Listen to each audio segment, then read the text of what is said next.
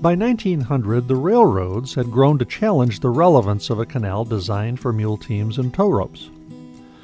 The waterway had fallen into serious disrepair, and New York State made the expensive decision to enlarge and upgrade the Erie one last time. Work began in 1905 on a canal that could handle vessels like this one, measuring over 200 feet in length. The work went on for 13 years and was completed just in time for an important assignment. Think about it for a minute. In 1918, what else was going on in the United States? We were in the midst of the First World War. The canal had just been completed. In fact, they rushed through completion at a time when the federal government takes possession from the state of the canal system. The federal government took possession of all of the transportation systems in the country at the time to help support the war effort, to make sure that material could reach from the inland to the seaboard and then to Europe. So in 1918 they finished the canal and it's taken over by the federal government. New vessels were needed for the new barge canal, but steel was needed for the war in 1918, so other materials were used instead. Wood, of course, but then one day in August of 1918, this article appeared in the Tonawanda Evening News.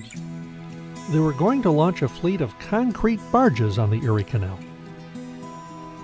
If it seems odd that anyone would build a boat out of concrete, then remember that it once seemed silly to build boats out of steel, too.